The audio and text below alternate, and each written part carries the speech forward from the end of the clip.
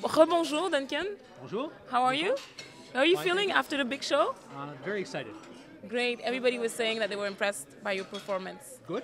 That- I hope they were more impressed by the predictions than by the performance. I think it was both. Good. Okay, so we have some questions from the web. Okay. The only thing is, I have to go do a radio interview in 7 minutes. Can Okay. I take 2? Yes. So, okay, so I'm going to take one from Christine Simard from Radio-Canada, which is, what is the future of web diffusion, like web streaming, in 2010?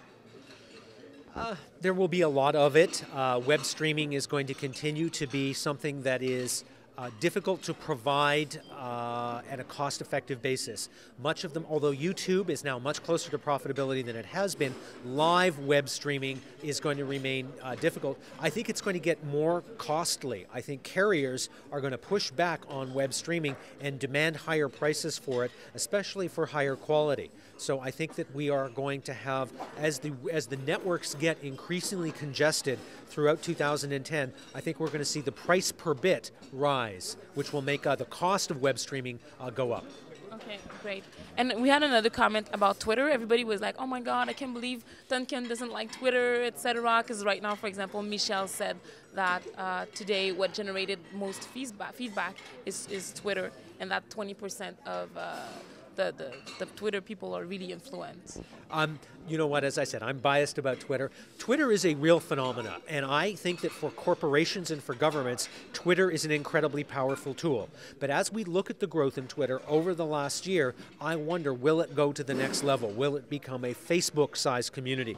And my hunch is no. I think that the demands of Twitter, the need to continuously be updating, to react in real time, to not annoy your audience, as I discovered last year, I think it creates a barrier to entry for Twitter. Whereas on Facebook, if you don't keep your Facebook profile updated for a month or two, nobody cares, as long as you do it intermittently. And I think that in 2010, Twitter will primarily be a tool used by corporations to track a subset of the world community. So Twitter is what, 50 million people now? Let's say it gets to 100 million. I don't see it becoming a billion, whereas I see other social media, not just Facebook, but things like Facebook, as being a billion people and Twitter being 100 million. That's not a criticism of Twitter. It's saying maybe that's its natural constituency. What would be a good example? Running marathons. Lots of people are joggers, very few people run marathons. Okay, great. So I know you have an interview. Yes. So maybe a last one. I think one of them was around Quebec. En quoi le Québec est bien ou mal placé pour mettre en place des innovations?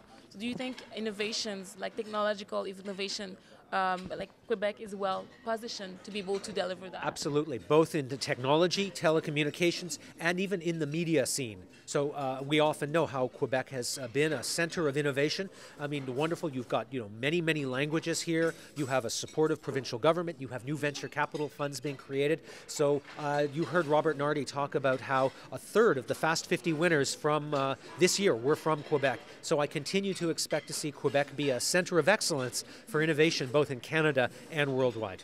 Okay, great. Thank you, So Kathy. thank you so much.